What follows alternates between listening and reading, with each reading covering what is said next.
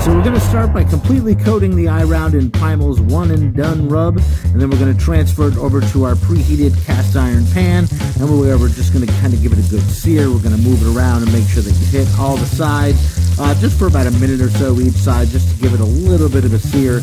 And then once you get a sear on all the sides, you're going to want to roll it around in a little bit of the One and Done that'll collect in the oil, and move it off to the side, and then add the sweet potatoes.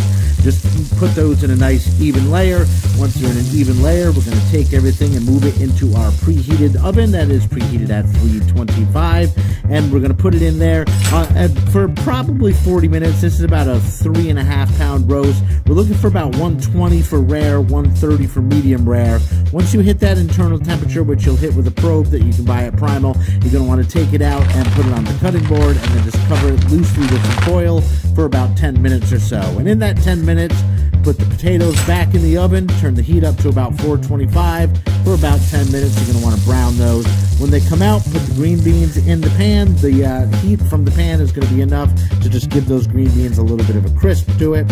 And at this point, the roast is going to be done, so we're just going to cut into it. We're looking for a nice medium rare center, which I think we're going to find. And then after that, you are done. You're just going to want to cut a couple of slices, put the potatoes and the green beans on there, and there you have it. It's an eye round roast with some garlic pepper green beans and maple bourbon sweet potatoes.